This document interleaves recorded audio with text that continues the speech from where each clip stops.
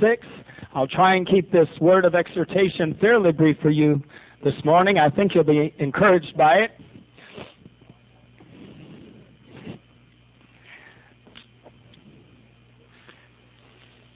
Acts chapter 8, beginning at verse 26. I wonder this morning, could we all stand, please, in honor of the reading of God's holy word? And the word of the Lord reads in this fashion. And the angel of the Lord spake unto Philip, saying, Arise, and go toward the south, unto the way that goeth down from Jerusalem unto Gaza, which is desert.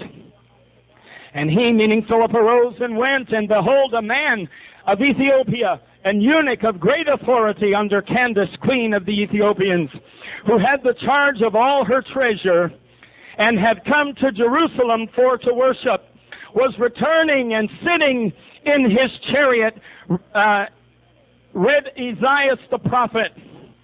Then the Spirit said unto Philip, Go near and join thyself to this chariot. And Philip ran thither to him, and heard him read the prophet Isaiah, and said, Understandest thou what thou readest? And he said, How can I, except some man should guide me? And he desired Philip that he would come up and sit with him.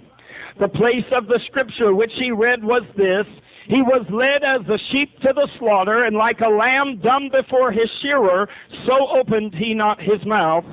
In his humiliation his judgment was taken away, and who shall declare his generation? For his life is taken from the earth. And the eunuch answered Philip and said, I pray thee, of whom speaketh the prophet this, of himself or of some other man? Then Philip opened his mouth and began at the same scripture and preached unto him Jesus. And as they went on their way, they came unto a certain water, and the eunuch said, See, here is water. What doth hinder me to be baptized? And Philip said, If thou believest with all thine heart, thou mayest. And he answered and said, I believe that Jesus Christ is the Son of God. And he commanded the chariot to stand still, and they went down both into the water, both Philip and the eunuch, and he baptized him. And when they were come up out of the water, the Spirit of the Lord caught away Philip, that the eunuch saw him no more, and he went on his way rejoicing. Amen. I want to talk to you today on the subject matter of cut off. Cut off. Amen. Master, we love you. We thank you, God, one more time for this opportunity to be in this which today is sanctified as your house. God, the word of the Lord is about to go forth, and if ever we've needed to hear from you, we need to hear from you at this hour. And God, I can do nothing whatsoever. I can say nothing whatsoever that might be of a help to anyone in this room or anyone that might hear this message by tape outside of your divine anointing. So therefore, Lord, I implore you this hour, anoint me from the top of my head to the soles of my feet. Help me to deliver your word, Lord, fearlessly, faithfully. God, let every word that you would speak this hour be spoken, and let it be spoken in love that the hearers might receive it. For we ask it all in Jesus' wonderful name. Amen. Praise God and amen. You may be seated. You know, the eunuch had a very strange place in biblical society. On one hand, they were probably one of the lowliest characters in all of the tapestry of humanity. For you see, most of the time, a eunuch was a eunuch because he had been part of a nation that lost a battle, and he was taken as a prisoner and subjugated and cut off and made to be a servant of the king. Now, a eunuch, by definition, was one whom the king or the officials in any given society would employ to oversee their women, whether that be their young girls, their daughters, whether that mean their concubines, whether that be their harem, their wives, whatever the case.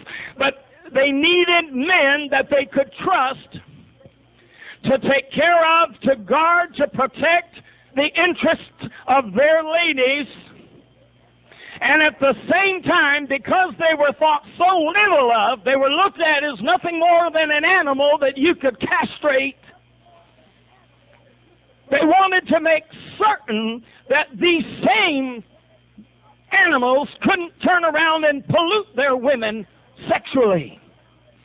And in order to assure that that would not happen, they then would castrate these gentlemen. But then, interestingly enough, this poor, humiliated, captive, enslaved individual, sometimes they would aspire to a great position within the kingdom that they were part of now. Sometimes these eunuchs would enjoy such a reputation with those that they served that they would actually come to a place where they occupied very high positions and they were thought of very highly. Amen. You see, it don't matter how low a blow life deals you. Listen to me now. You can still make yourself something that is noteworthy, something that people respect, something that people admire, something that people can trust, something that people can put their confidence in. Come on now. Amen. You know, there are some folk that like to run around and, woe is me, life has dealt me such a horrible blow. You know, the only way I can get anywhere in life is to steal stereos and, you know, to do this and to do that. And what they haven't come to realize is, honey, even if you're castrated, even if you're enslaved, even if you're not there by your own will, the fact of the business is you can be the best that you can be in the place where you are, and you can rise to greater heights. Hallelujah. That's good news, isn't it? Amen. So see, there's hope for everybody. I don't care if you're rich or poor, it don't matter. Everybody can realize their greatest potential in God. Well, this particular eunuch that we read of in the book of Acts was one who served Candace, queen of Ethiopia. And the Bible said that he was over her treasury. He was very well trusted. He was very highly regarded. He was very well thought of. Obviously, he was not a dumb man. See, that's another mistake we make sometimes. We see people who are in a low estate. We see people who are in a low position in life, and we assume they're there because they're idiots. Oh my, did I say that? We see that homeless person on the street, and of course, you know, they must be about half stupid or else they wouldn't be homeless now, right? But you see, that's not always the case. This man was a eunuch, but he was no dummy. And he was able to come up to a position in the kingdom of Candace so that he was over her treasury, and he had great responsibility, and he had great confidence from those whom he served. And the Bible said that this eunuch was going home from having visited Jerusalem because he had come to Jerusalem to worship. Oh, my Lord. You mean there are lowly people that this old world may not think a whole lot about that actually have a mind to worship God? You mean to tell me there are folks in this life that others might look at and say, he doesn't belong here. She doesn't belong in church. He doesn't belong in church. I wonder how many today would look through the glass of this room and look at those of us here and say that very thing. He doesn't belong in church. What's he doing in church? Well, that old eunuch, don't you know the law said that a eunuch had no place before God? Any man that had mutilated or destroyed in any way his male organ had no right to stand before God. Doesn't he know that? What did this crazy eunuch have the nerve to go to Jerusalem for? I'll tell you what he had the nerve to go to Jerusalem for. It's like this. Honey, I'll tell you what. You may not want me in your church over there. Okay, because of who I am. Hello. But I'm going to go to church. You listening to me? One way or the other, I'm going to church.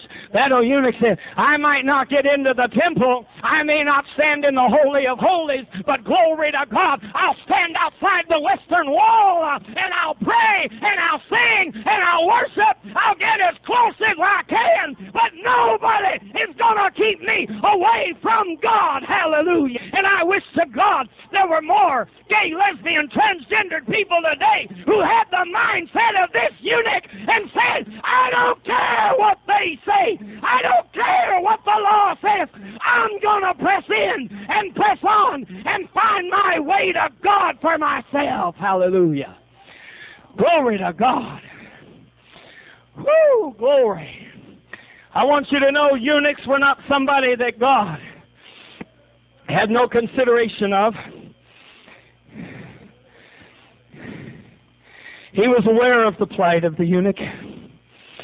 He was aware of the fact that they might feel they were unworthy, that they had no place in His presence and in His kingdom. I want you to know today, God is aware of your plight. He's aware that sometimes Satan would come into your mind and tell you, you have no place. You have no right. You're not deserving. And you know what? Honey, the minute you start believing that lie, that you're not deserving, you might as well quit. Because you're starting off on the wrong premise to begin with. Nobody ever said you deserve it. Come on now. Nobody said you'd ever earn it. Nobody ever said you could ever be it. Nobody ever said you could talk it. Nobody ever said you could walk it. But what my Bible said is, for by grace are ye saved through faith. And that not of yourselves. It is the gift of God, not of works, not of righteous actions, not of following a law, not of following rules, lest any man should boast. Nobody is going to stand before Jesus Christ in the judgment and say, I followed all the rules and lived a perfect and holy and sinless life, and I deserve a place in heaven. Friend, it'll never happen. Come on now. But you know, the people that'll stand in the judgment with their eyes cast down and say, Lord, I can't even imagine how you'd let me in. I did my best, but I was as human as could be. And the Lord will say, come on in. Come on in. Come on in. And then here comes that religious one. He'll say, hey, you, no, stop here, honey. No, we got a place for religious folks. Yeah. It resembles a lot of your church services. People screaming and wailing and hollering like somebody being killed. Amen. God remembered the plight of the eunuch. You see, the eunuch was reading at that moment from Isaiah. And had he not bumped into Philip very, very shortly, he would have come upon this very chapter that I'm about to read from, Isaiah 56.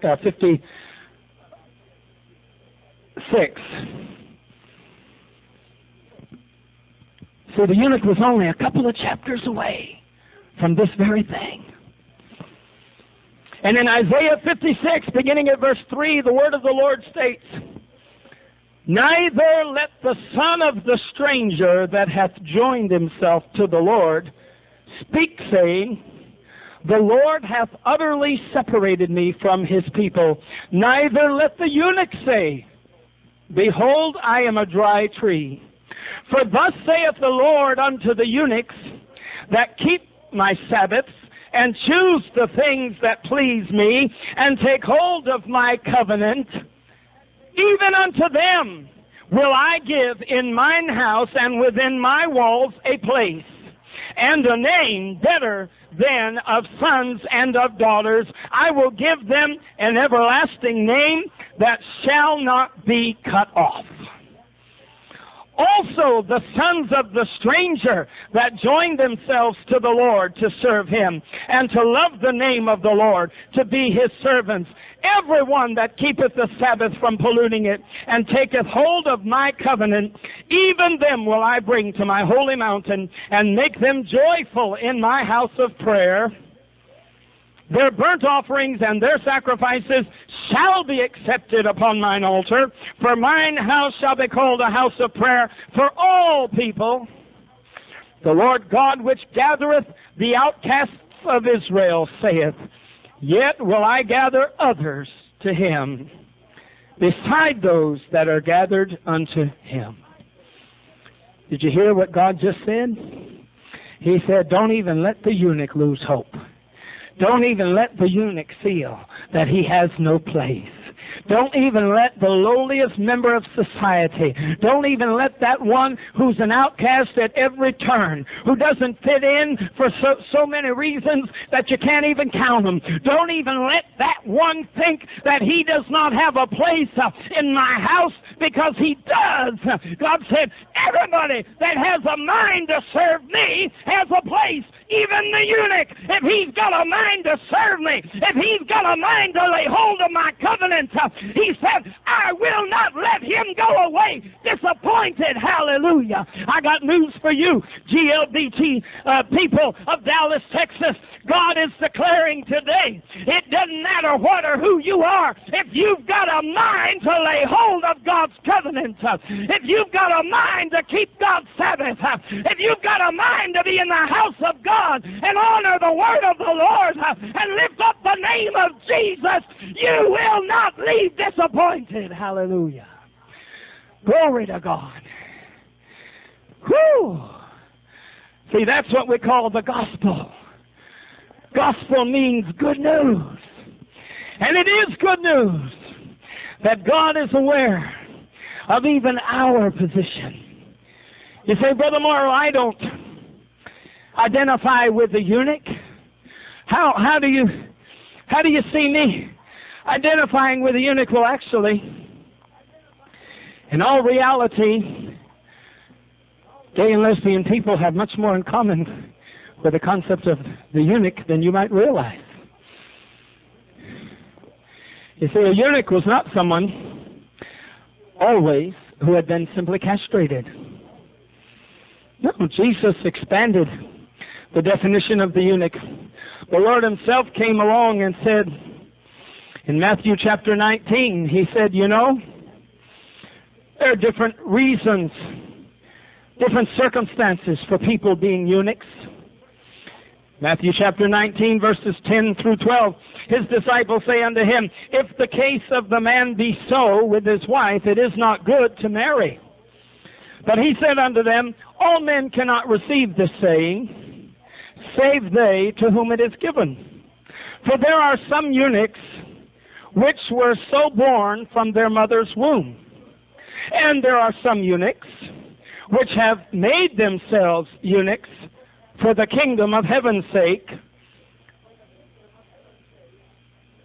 And it says, and there are some eunuchs which were made eunuchs of men, and there be eunuchs which have made themselves eunuchs for the kingdom of heaven's sake. He that is able to receive it, let him receive it. So Jesus said, first of all, there are some eunuchs that are born that way. See, some people were born into that position. They didn't ask for it. Come on now. They were born there. They didn't seek it out. They were born there. And then he said, and some were made that way by others. You know, there are some women today who cannot have healthy sexual relationships with a man. And I'm not even referring per se to lesbian women. It can be heterosexual women as well. Because their uncle, their cousin, their brother, somebody molested them while they were young. And it destroyed their ability to have relations with the opposite sex. They were made eunuch by somebody else. Are you hearing me? Amen. Some are born that way. Some are made eunuchs by men. Some come along. There are some boys that they don't have an interest in a relationship with the opposite sex. You know, there's always that big debate on nature or nurture. Well, Jesus just answered that problem. He said, listen, some are born that way and some are made that way. Hello now. But one way or the other, it don't make no difference, darling. A eunuch's a eunuch's a eunuch. Come on now. And praise God, God threw the door open to the eunuch and said, don't feel like you're an outcast. Don't feel like you have no place. You have a right. If you've got a mind to lay hold on the kingdom, you can do it. Amen. Now, isn't that good news? Amen. So Jesus, I'm going to quote for a moment my friend Sam Cater, author of the book Openly Gay, Openly Christian. He says, so the Lord himself has expanded the meaning of eunuch to include the unmarried for a variety of situations. Some were made this way by others. Some were born this way. They're unable to get married because they have no natural inclination to have sexual relations with the opposite sex. They are born that way. Others were made unable to have a sexual relationship with a mate of the opposite sex because of sexual traumas, abuse, rape, etc. in their past. For some, it is not an anticipated option. For others, it is not an option at all. The hurts and scars are too deep for whatever reason, and there are many. Eunuch means anyone not likely to get heterosexually involved. At any rate, this list expanded by Jesus certainly includes gay, lesbian, bisexual, transgendered people and others of either sex. Amen. So now, are you starting to understand where the preacher's been going this morning? Cut off. Sometimes people feel like, well, but I'm gay, and like a eunuch, it's something I can't change.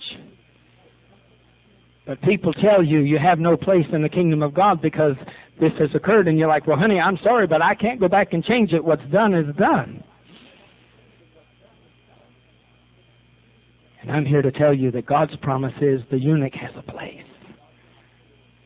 That eunuch had gone to the city of Jerusalem to worship God, and he didn't care about what the law might have said in terms of denying him access to the temple. He said, I'll just get as close as I can. I'll just go as far in as I can get. Amen. Because my Bible said that God has promised, draw nigh unto God.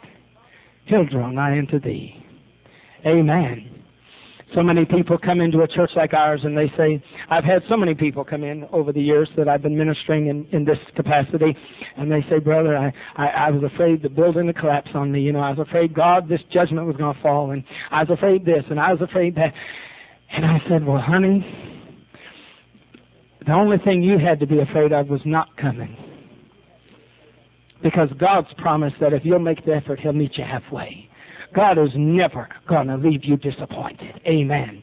My Bible said, he that believeth on Jesus Christ shall not be ashamed. If you put your faith in him and you leave it solely, entirely focused on him, honey, you will not be ashamed unless you shame yourself. Come on now. But within the context of who I am, I'm going to get out there and I'm going to serve God. Brother, gay, straight, I don't care. I'm going to be in the house of God. Amen? I'm going to worship God. I'm going to lift up holy hands unto God. I'm going to shout the victory. I'm going to dance in the aisles. Why? Because he promised the eunuchs that not only when they came in, brother, he didn't say you can come in and sit on the back row. No, no, no, no. Go back to Isaiah. Read it again. He said no. He said the same joy, the same happiness, the same exuberance that all my people know in the house of God. He said you're going to experience the same thing. You're going to have the same thing. You will not be a second-class citizen in the kingdom of God. God has no second-class citizens in his kingdom. Hallelujah. So one day, this old thing we call Grace Oasis is going to be a shouting, dancing, running, tongue-talking, miracle-working Pentecostal church. Amen. Amen. It's not going to be about gay, lesbian, transgender. It's going to be about God's people all coming into the right mindset, amen, and learning to accept one another and look at one another as God looks upon us with an open heart, amen, glory to God, and with love and with compassion. And not once wanting to speak a word that would harm, but rather always being motivated to say something that might help or encourage. And I'm closing right now. I told you I'd try to keep this a short word today. You know, I told Tom recently even, there are times I sit with people and we're talking, and I'll hear them say things that about curls my hair. I just say, oh God, did they have to say that? I don't want to know that. I don't care if you do that, but don't tell me about it. I don't want to know. But you know what? I can't say anything that would discourage that person from serving God. I can't say anything that might make that person feel unwelcome in the house of God. I can't dare speak a word that would discourage them and depress them. And I told Tom, I said, you know why? Because the Lord showed me a long time ago that why do babies crawl? Why don't they just get up and walk like everybody else? They're human beings like we are. Why don't they just get up out of the womb and walk? Because they don't know how. And too many people and too many churches and too many religious movements want to push everybody into this little mold the minute you arrive, and everybody has to act just the same way, and here's the standard that we all live, bless God, and everybody got to be just right, everybody got to be just perfect, not understanding that in that playpen, honey, you've got brand new babies, and you've got children that are 5 or 6 years old who might be able to do the things you're asking them to do, but the others cannot. So when I hear somebody say something sometimes that makes me a little dizzy in the head, and I go, oh, God, why? Why did they say that? I just remind myself that at this moment in their life, that's where they're at. Amen? And it would be foolish of me to voice a negative word of judgment. Jesus didn't judge the woman at the well, and I'm not to judge that person either. Because if I do, I may wind up discouraging them from trying to serve God entirely. But instead, you see, my job is to just love them so that they can grow in the Lord. And after a while, I'll bet you a dime to a donut, because I've been through it already many, many times. I've had people with serious sexual addictions come to church and testify, Brother Mara, I had such an addiction. I used to be in the clubs and the bars every night and blah, blah, blah. And since I've been coming to church, well, the last month, I haven't even been to a club, and I didn't even realize that I had stopped going. You see? Their behavior changed, and they didn't even realize that it had changed. They were just so happy with their life the way it had become that they weren't even mindful of the fact that it was different than what it had been. Amen. So you see, I could have sat there and judged that person every single time they said to me after church, well, I'm going to go meet my friend at the bar. And this one man in particular, I used to just go, oh, every time he'd say that, I go, oh, because I knew, of course, that wasn't the best way to go, you know. But you see, if you just love one another, it's not all about the preacher. I'll tell you, more churches have turned out more people and pushed people away from God because of the actions of individuals in the pew than what was happening in the pulpit. Come on now. So this preacher telling you, this is what I'm trying to do, and this is what I expect God's people to do. I expect us to love one another. I expect us to embrace one another. I expect us, you can listen, you can hear, you don't have to agree. You don't have to condone. You don't have to accept. But what you can do is you can understand. That's where that person's at right now. And then, if you're any kind of a Christian at all, you'll understand that the most important place that you'll ever occupy on planet Earth is the place of the intercessor. And that's right down here. Amen. You got a problem with what he said at fellowship tonight after church, then honey, don't jack your jaws at fellowship and chew him out. Get down on your knees and talk to Jesus about it. Because the Lord can help that man or that woman to a better place so that in the future they're not saying the same things. Amen? Amen. Are you cut off today?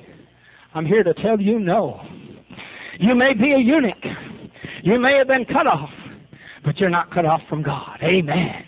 God says man can cut you off, he can cut you down, he can slice you up, he can eat you for lunch, but he cannot keep you from the love of God.